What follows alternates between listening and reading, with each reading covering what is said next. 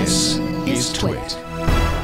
Number 1, we got an email from Salvador, who's a user experience lead, whatever that is, sounds good, from Rio de Janeiro in Brazil. Salvador tells us that he's an iFive viewer way back since our very first episode. Thank you, Salvador, and I love your name.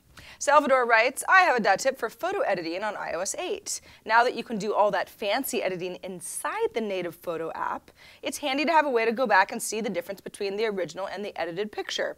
So what I did was cancel all the editing that I did so I could take a look at what was on the original and redo everything. That was kind of stupid. By accident, I found that if I tap and hold the image during editing, it'll turn back to the original version, and now I can compare.